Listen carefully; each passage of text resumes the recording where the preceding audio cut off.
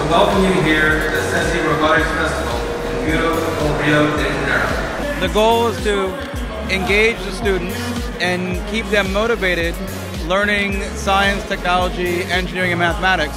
There are so many distractions for kids today, and I think what robotics does for us as teachers is it keeps them focused and motivated on solving problems. The robot is a means to an end. It's a way to teach them coding, which is an essential skill. It's now almost a new foreign language that students should be required to learn. Like English and Portuguese, also I think coding.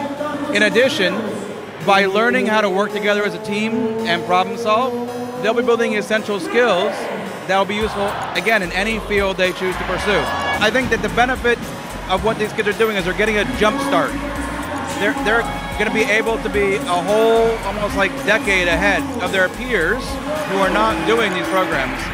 And if they keep pursuing this, I'm sure that they'll be able to work in any career they want, whether it be at NASA or the Brazilian Space Agency.